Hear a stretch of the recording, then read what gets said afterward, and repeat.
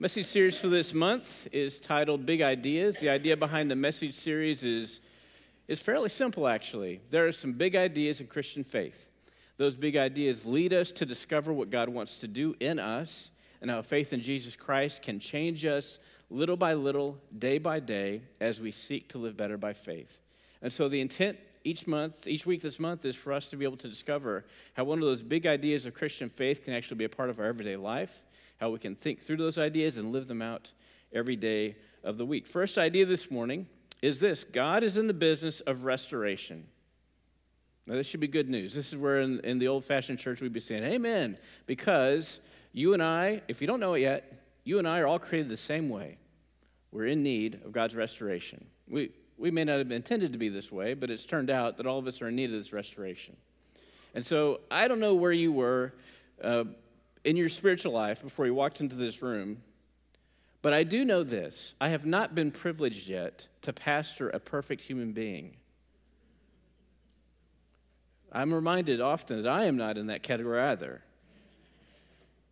So what does that mean? That means God is working to restore us so that we can be the people we're meant to be. You know what that word restoration means, right? That's where something has gone from order to disorder, from purposeful existence to lacking function, going from having been one thing that was as it was intended to be, then falling into disrepair and being repaired. Any of those fit you? I know they do me. When I think about restoration, I think about a table like this, that, half of it is restored, half of it is not. That may be the perfect example of what it's like to be a follower of Christ. If you notice in the scripture, it says the people who were saying yes to God believed in Jesus Christ and the Holy Spirit entered their life. It didn't say they suddenly got perfect. It said they suddenly had a unique connection to God. How much of your spiritual table has been restored? Half? 3/4? 75%? 10%? Have no fear. God is never done with any of us. God's always working to restore us. I think about down in St. Louis, in the Grand Avenue Arts District, there is this theater, the Sun Theater, and it used to look just like this. It used to be a beautiful place. But as you know, a lot of the central city of St. Louis has fallen over time into disrepair. But some folks have decided it's important to restore a lot of the great areas of culture and of community in St. Louis. The Lawrence Group, an architecture and design group, took this project on, and this is what it looks like today. Isn't that amazing? So we could go there and go see a play or concert. I actually intend to do it sometime soon. I need to get online and find out when it fits with my, fairly boring schedule where I have nothing to do between church and 2 kids. But that's beautiful. Can we go back, Holly, to the previous picture for just a second? I don't know if you can go. There you go. Look at that. Now, I want you to hear me really clearly. You and I, without God, fall into disrepair just like this Sun Theater did. We do. We fall into disrepair spiritually. We lose our connection to God, lose our connection to who we're meant to be. We get distracted by the everyday realities of life. And those everyday realities are everything from I got to mow the grass, I've got to dust the house, to really serious things like I or someone I love is ill, or I have bills to pay. And we lose track of God, even though God doesn't lose track of us. But God never gives up on us and calls us to a faith that begins to restore us. And we move from this to what the Sun Theater looks like today. Literally, that kind of dramatic restoration is what God is endeavoring to do in your life and in mine, in your neighbors, in your family members, in your friends, in those people you rub shoulders with at the grocery store, in those online contacts you make through social media. Every one of us needs to move from disorder to restoration and order. God is in the business of restoration. So this morning, I hope you will open your hearts up and your minds up to what God wants to do in you, to what God is already doing in you. Begin to visualize how this is God's end product for your life spiritually. Can you connect that metaphor to your real life every day? Second idea this morning is this. It turns out that we're all restoration projects for God. It's not an idea I haven't already introduced, I know, but this is crucial. It turns out that we're all restoration projects for God. All of us are in need of the same God, the same help, the same hope. The scripture for this morning speaks about a group of people who recognize they need God's help. In fact, the scripture says that one man had this sense, the word of God come to him and said, send for someone who can actually help you, Simon Peter. Go get him. He's going to change your life and everyone who cares for you. This morning, I want you to hear this. Simon Peter, the witness that has been recorded in Scripture about what he did, is meant for you and me too.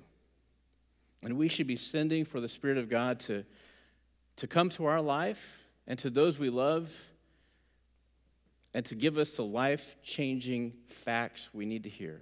That Jesus Christ dies for us, is raised to new life, and that kind of resurrection hope can be part of our life every day. Believing in the Son of God leads us to a restoration we need. Are you ready for God to work in your life, to continue restoring you? What are you willing to do?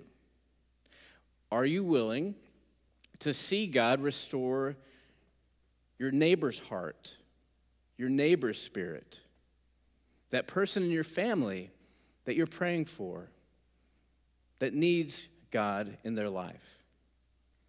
The scripture today says that God is in the work of restoring you and everyone you know. So let's stop for a second. If it's true that every one of us is a restoration project, spiritually speaking, for God, what does that mean about us? It means that one of the things we need to be restored from is to realize so often we identify ourselves as better than. You know that table we just saw a minute ago? Half of it was restored, half of it wasn't. Can you imagine if that table was sitting next to a table that was fully unrestored and could speak? And looked at the table next to it and said, you are a disgusting, unrestored table. I am fairly restored. You're disgusting. I don't want to be with you anymore. But I have some purpose now. I know it's a ridiculous thing, isn't it, to talk like that? But could it be just as ridiculous for us to look at someone else who doesn't act like we do, doesn't believe like we do, doesn't look like us, and say to them, you are repugnant in my eyes. I wish not to be with you. I just can't stand you. Or if not to say it, to act it. I'm always shocked when we followers of Christ misunderstand where we are on the scale of restoration.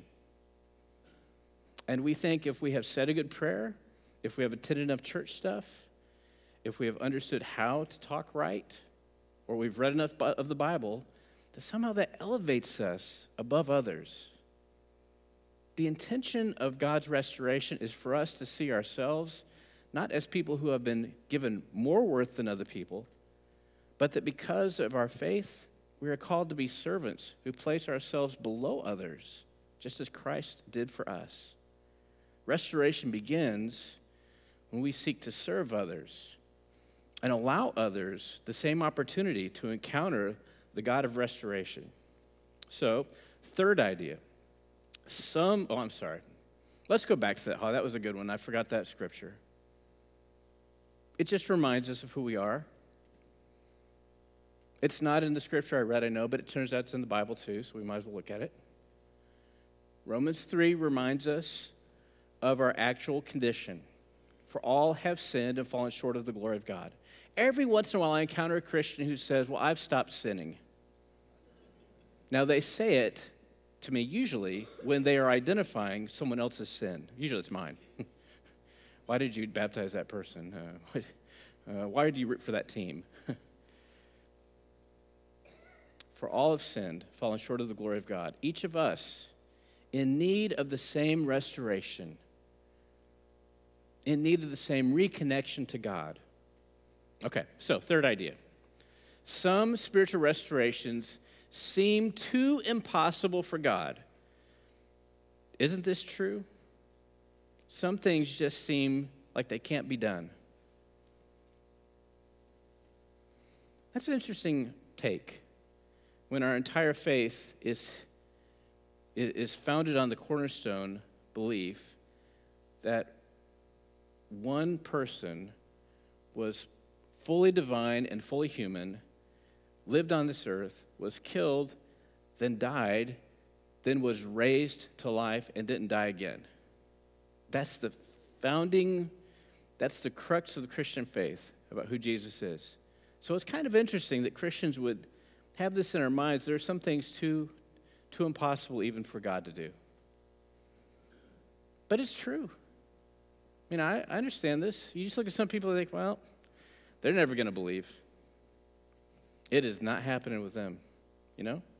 You know what I'm talking about, don't you? Right? There are just some things where you think, well, that's just not going to happen. The Scripture speaks about it today. It's talking about how Simon Peter is being challenged at the very core of who he is. He has grown up with a religious conviction that he knows is true. That religious conviction comes from the Scripture. Do you hear me?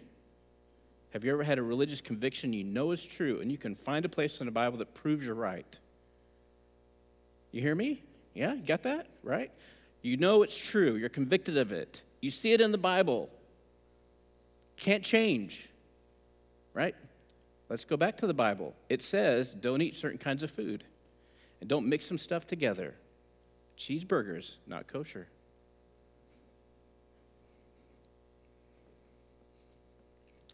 Pulled pork, not kosher.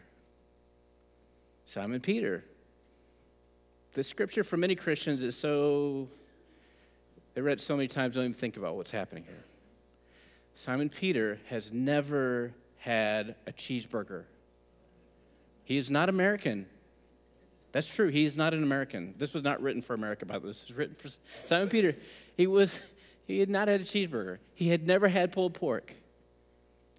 To imagine eating a medium rare steak was disgusting to him. To sit with someone else who ate any of those foods was impossible to imagine. He wouldn't even go to the house of someone who would do that because it would bring dishonor and shame to his name and his family's name and to the Christians who were all Jewish at this early stage in Christian faith. It was impossible for him to imagine that God could take a medium rare steak, pulled pork, and a cheeseburger, the mixing of hamburger and cheese, and make that okay. Do you understand what I'm saying here? Is God calling to your heart now to help you understand the Scripture for the first time? Jesus is not like you and me at all, in that he changes us in ways we can't anticipate. Simon Peter's not like you and me because he never ate like us.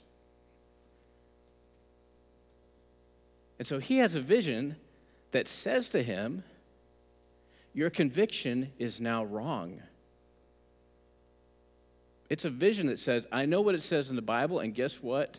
It's time to change. There was another conviction we won't speak about too much here today, but the ritual act that was a sign of God's covenant with the people of God, with the Jewish people, the ritual act of circumcision, was just as crucial to their identity as God's people as anything else that they did.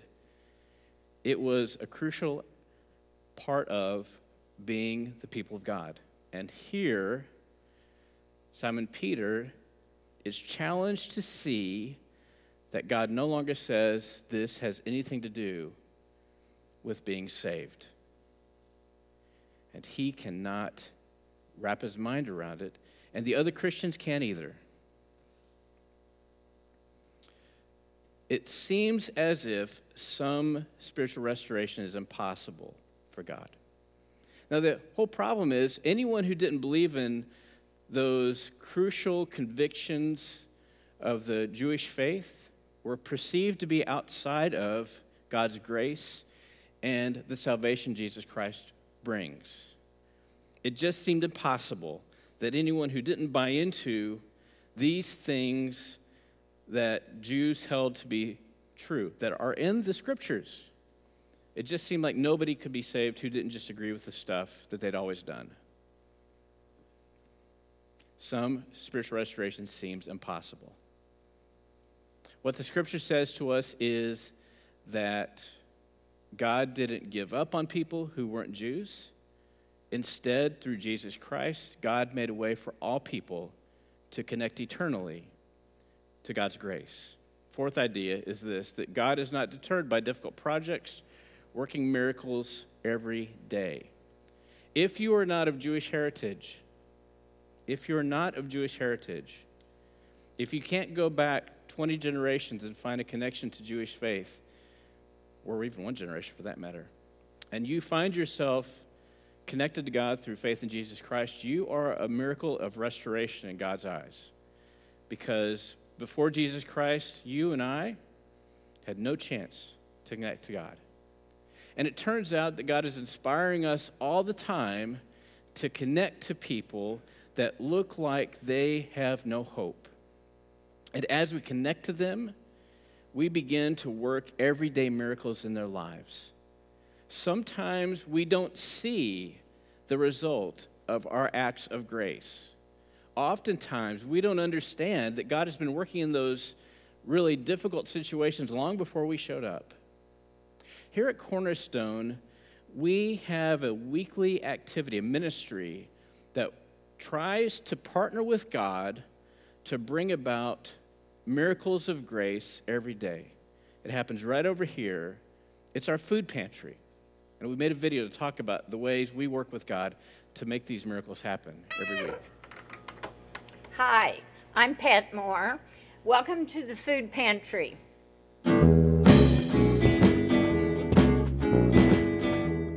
I'm a member of the 24/7 committee of our church, and today we'd like to feature the Food Pantry. Our theme for the year is our legacy, our history, and serving our community. And we certainly do that through our food pantry. I'd like to introduce you now to the person who heads it all, Terry Mendenhall. Hi, I'm Terry Mendenhall, and I head up the food pantry. I have a lot of staff that helps me, so I don't want to say that I run it. I want to let you know how it works. Okay, on Mondays, we go to a place called Caring and Sharing, and we get our bread, our produce, that kind of thing. On Wednesdays is our day for the customers. So they come in, they sign in, fill out their form, pick their produce, pick their bread. Then they come to this door. We give them a bag of food, and then twice a month we give meat, and we give toilet paper out and personal products. If we have anything left over, we supply to a food pantry in Forestell. There's one in North St. Charles that we give, and we also help the backpack out, food drives. We have 4 of them. We have, the main one is the Boy Scout drive, and we usually get between 25 and 35,000 pieces. Then we also have the Postal Drive and Shop Out Hunger, and then we have April Showers, which is the personals. Our main one is the Boy Scout drive that we get all our items through. And then of course during the year we also ask for items from the congregation if we're low on stuff. So to find out the history of the food pantry, we'd like to introduce Nancy Harrius. In May of 1993, my husband, George Crozier, and I were in the church office.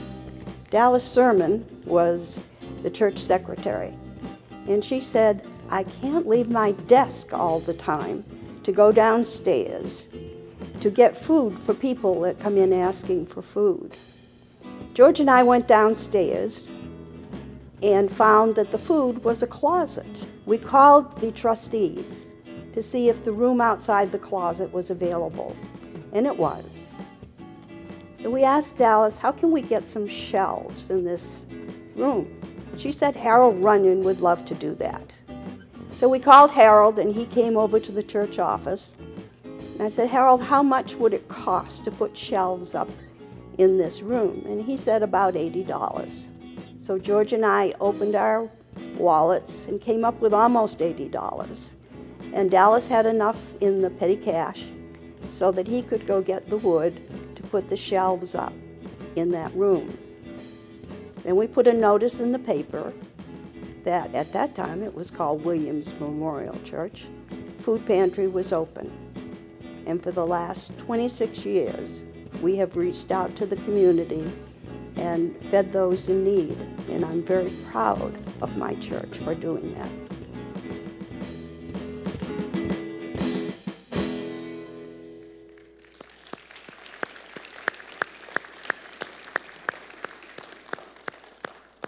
So sometimes the work of God and the miracles that can lead from us saying yes to God begin with us giving $80 to God and building a few shelves.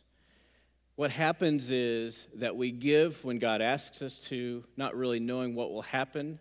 And before we know it, more is done than we ever expected. When Simon Peter finished seeing this strange vision of foods he wasn't supposed to eat, animals he wasn't supposed to eat, standing in front of him, when he finished with that vision, someone from another town, people who weren't Jews, knocked on his door and said, "We need to have you come over and talk to us about Jesus Christ." Simon Peter should have said to them, "No, I'm not in the business of talking to people who aren't Jews." Maybe Nancy Harris, maybe she should have 26 years ago said, "No, Dallas Sermon, I don't want to give almost $80 to shelving. There's got to be a cheaper price somewhere. Let's wait until next week to worry about this project." You know? Maybe someone else will take it on. I mean, it's just a closet. What good can it do anyway? But instead of doing that, Nancy said, "Yes, I will do whatever I can to move us from a disorganized closet to advertising in the local paper that we've got a food pantry for people in need." Simon Peter didn't say, "I don't want to talk to people who aren't just like me."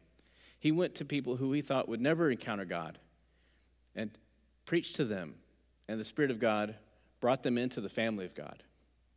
You and I are called each day to be involved in God's work. Some of those work projects God is doing look too difficult to really be successful. But it turns out God isn't deterred by hard work. And you are created to join God in that difficult work. There have been projects here at Cornerstone that maybe you have said, "No, I can't do that because I don't want to give my time, or it doesn't seem exciting to me, I don't believe it's important, or I don't even believe God's involved in it." For example, maybe this is the day for you to go to Sign Up Central after church and say, "I'll learn how to make coffee." Just like Yvonne Beasley did today. She doesn't know how to make coffee. She made coffee today. Yvonne Beasley has been a cornerstone of one of many of you in the cornerstone in our kitchen, and yet she has never made coffee before. Miracles happen every day. Yes. All right, now let me tell you how I am. Sometimes I get busy in life. My arms go like this. I'm done.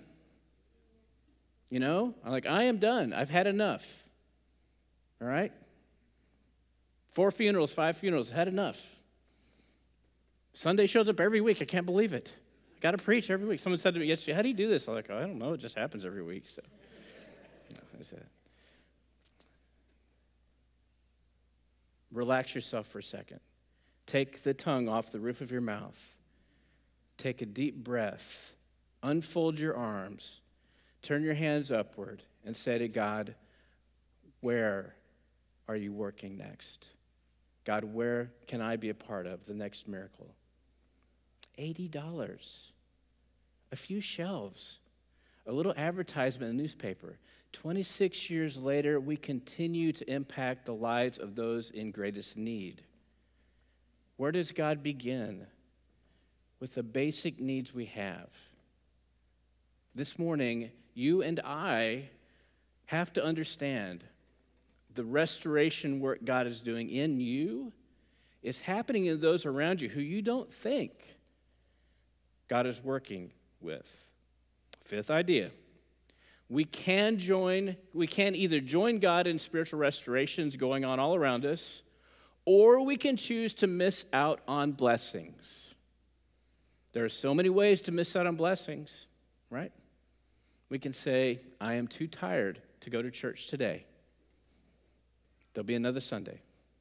We can say, I do not want to give an extra $1 a week to that food pantry ministry because I can use that $1 to buy a soda at McDonald's.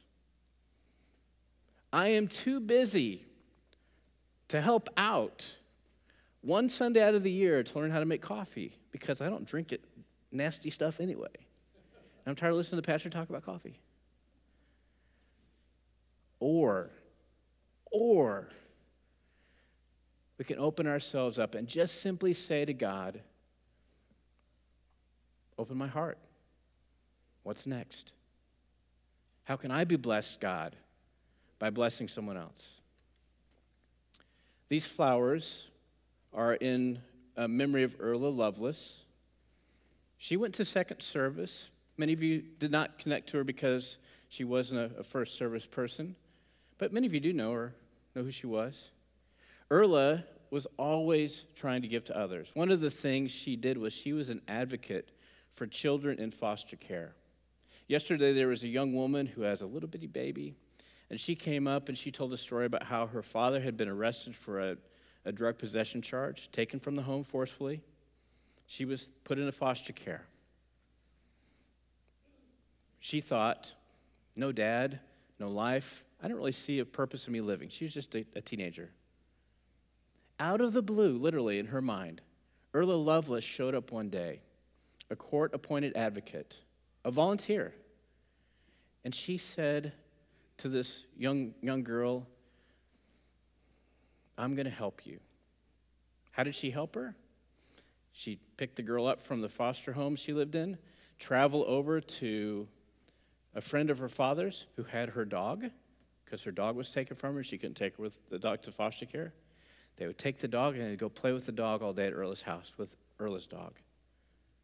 How would she help this young girl? She'd pick her up after school, take her to Panda Express for lunch, or late lunch, early dinner. I heard that part. I don't remember what else she said, but I remember I was hungry yesterday. And if she said Erla took her to Panda Express, I said, I wish Erla and I had gone to Panda Express. That would have been great. And then the girl said this, Erla Lovelace saved my life because I didn't have a parent to care for me. I didn't see a purpose in my life. I didn't see a reason to keep going on. And she showed up at just the right time. You and I can either join God in the spiritual restorations we don't even know are going on and be that crucial element. Or we can say, no thanks, God. It's too much. Well, I want to challenge you this week to say yes to what God is doing in your life and in those lives around you. So let's do this together. This week, as we move about the day, hear these words first. Actually, I think you're right, Holly. Let's go back to that. That's a great idea. The scripture reminds us of what Simon Peter encountered. Now, this is our heritage. This is our legacy. We are here because Simon Peter went to preach to others and realized that the Spirit of God was preaching to people that he never imagined would ever hear God's word. And then he got the rest of the Christian community, the rest of the Christian church to realize we need to go to people who aren't just like us. We need to go to people who aren't of the same faith that we are. They're not Jews. And we need to tell them about Christ. because that's how they get opened up to life, to eternal life. And so this is what we'll do this week. How can you join God in the spiritual restorations all around you? One, ask God to reveal to you the things God is working on in you. Where were you aware of the work God intends to be doing in you? So this week, begin by saying, God, what are you doing in my life? How are you restoring me? And then ask yourself, did you know that? When you actually hear God speak to you, maybe it won't be tomorrow, maybe it won't be today, maybe it'll be Friday when you finally hear what God's working in you to do. Then second, look around for opportunities to do good in Jesus' name. As Methodists, we believe that it's important for us to do no harm and to do good.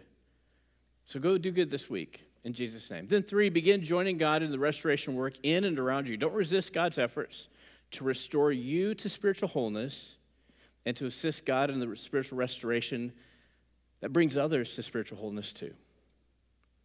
The big idea for today is God is in the work of spiritual restoration, restoring you and me, and bringing others to that same living eternal faith in Jesus Christ. Will you pray with me? Help us today, God, to say yes to your restoration, to open us up to whoever you want us to be and whoever you want us to help out. In Christ's name, amen.